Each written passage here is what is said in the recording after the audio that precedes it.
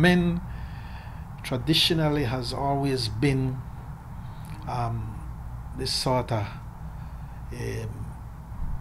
manly. That's a word. You have to man up, right?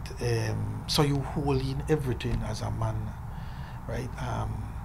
Because you feel the same pain as women, and I speak for most men.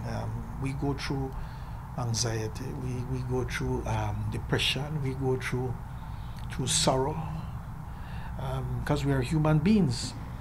But it has always been where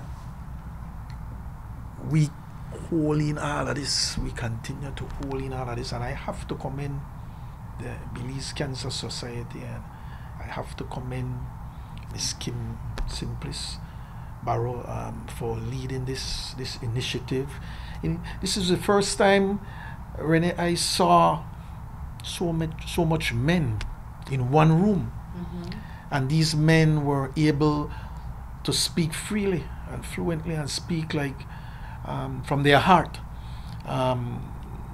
The joke about it, that at that event, after the opening ceremony, all the women, right, were asked to leave the room, and so the men were left there along with the experts and the professionals and the doctors, and we spoke about some of our fears, some of the things that are troubling us as men, and but we keep it in, right? Health, right?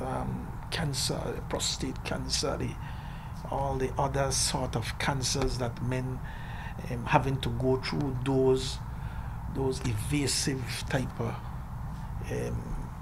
treatment, right, or tests in respect to your prostate, and so it was really nice to see the men open up and speak about this the psychological part of it,